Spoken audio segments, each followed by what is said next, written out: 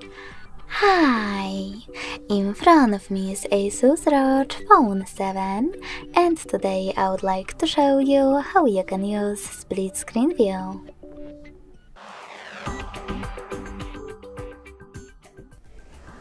Begin by opening two of your apps that you wish to use in this view in the background. In my case, Play Store and Chrome.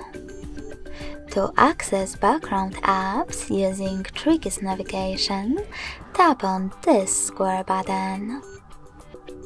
Now tap on the icon of your app that you wish to use on the top half of your screen. Finally, select Split Top from the list.